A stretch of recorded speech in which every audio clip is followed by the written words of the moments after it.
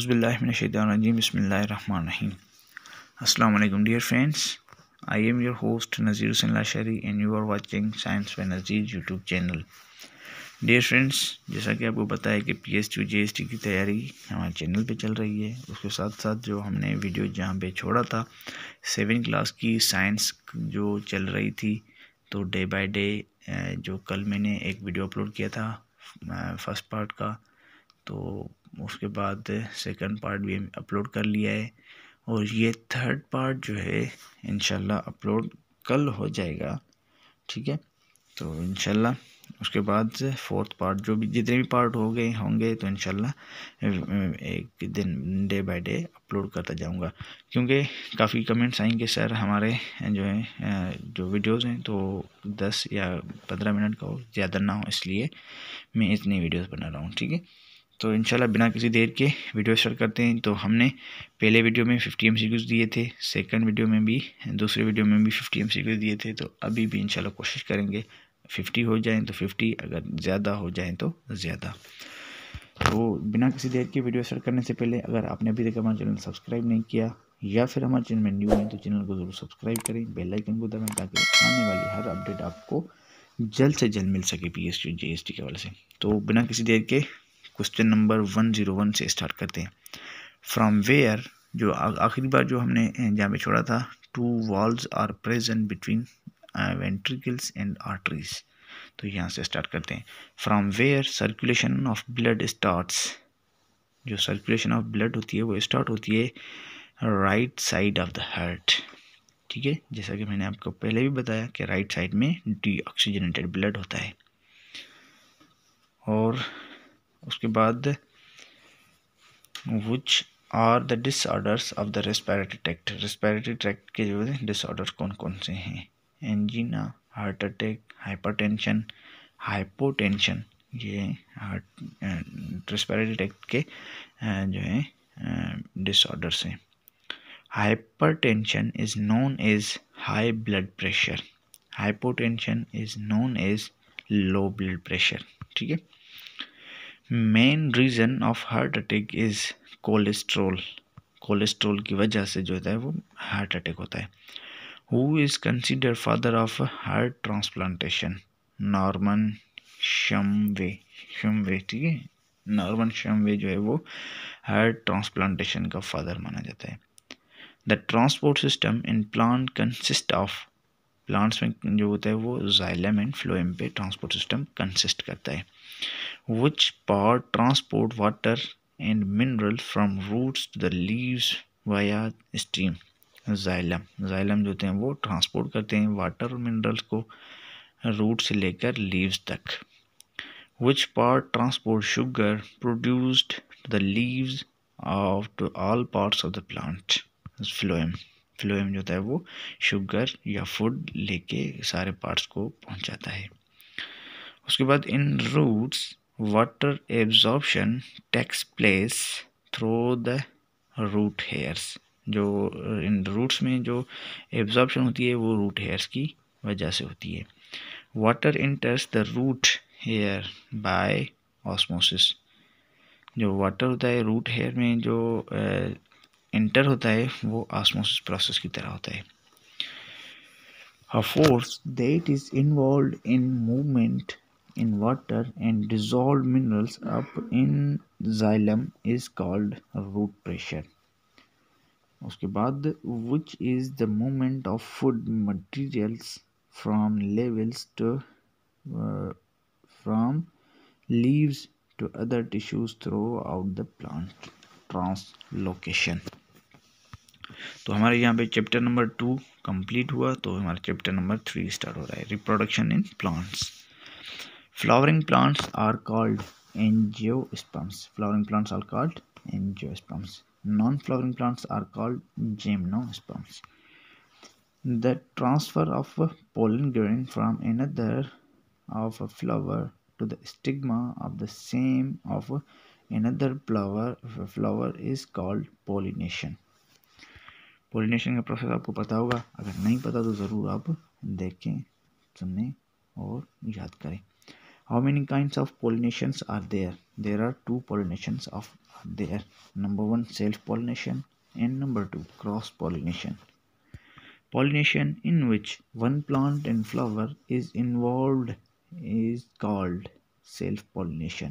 तो जिसमें एक प्लांट इन्वॉल्व हो वो सेल्फ पॉलिनेशन होती है, और pollination in which more than one plant, two flowers are involved is called cross pollination. Cross pollination में क्या होता है कि दो फ्लावर्स या दो प्लांट्स होते हैं वो इन्वॉल्व होते हैं. उसके बाद variety of plants are produced in cross production cross pollination. तो क्रॉस पॉलिनेशन में क्रॉस पॉलिनेशन में क्या होता है कि वेरियस जो प्लांट्स होते हैं वो प्रोड्यूस होते हैं. What are the agents of cross pollination? Water, wind, insects, and animals are the agents of cross pollination. How many methods of reproduction are there in plants?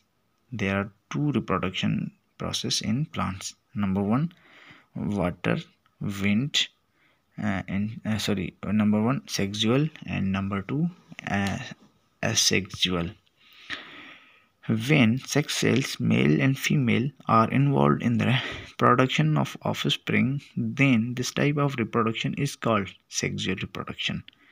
When sex cells, male and female, are not involved in the production of offspring, then this type of reproduction is called asexual reproduction. आपने इसको समझ लिया होगा. अगर नहीं समझा तो ज़रूर कमेंट में पूछ सकते हैं. Roots, stem, and leaves also produce their offspring through sexual reproduction. Which is important process of sexual reproduction? Fertilization is an important process of sexual reproduction. The process in which fusion of male and female cells occurs to develop a new plant is called fertilization. When pollen grains are converted into sperm sex cells, what is formed? Pollen tube is formed. Through pollen tube, sperm cells transfer from stigma to ovary. What is present in ovules? Egg sex cell. Ovules में egg sex cell मौजूद होते हैं. When sperms fuse with the egg cell, what is formed? Zygote is formed. Zygote undergoes repetitive cell division and develop into embryo. Embryo is present in ovule. Ovule enlarges and develops into seed. Ovary enlarges and develops into fruit. तो यहाँ तक तो हमारा chapter number 3 हुआ complete. तो chapter number 4 start होने वाला है. तो चैप्टर नंबर 4 क्या है? Environment and feeding relationships. तो उसके बाद क्वेश्चन इसका कौन सा क्वेश्चन? फर्स्ट क्वेश्चन जो है, a place in water or at land where biotic and abiotic component interact with each other called ecosystem. An ecological are in which species of animals, plants, or all type of organisms live called habitat. How many types of habitat are there according to its physical characteristics? Two habitats are found. Number one, aquatic, and number two, terrestrial. Examples of aquatic habitat are lakes, ponds, rivers, streams, and seas. Examples of terrestrial habitat are forest, grassland, desert, tundra, etc. उसके बाद how many types of grasslands are there? There are two types of grasslands, temperate and tropical. Areas below ice caps which are very cold region are called tundra region. Polar bear, Arctic foxes, snowy owl and are inhabitant of tundra region. Condition when animals have prosperity to change their color according to their surrounding in order to hide from enemies is called camouflage, which condition take place on seasonal basis. Migration. Winter sleep, which helps animals to save energy and survive in winter, is called hibernation. Condition in which animals slow their activity in hot dry summer months is called estivation. Condition that helps animals to survive with environmental changes are called body coverage. उसके बाद most organisms are active at temperature between 0 degree centigrade and 45 centigrade. उसके बाद the transfer of energy by eating is called food chain. उसके बाद question है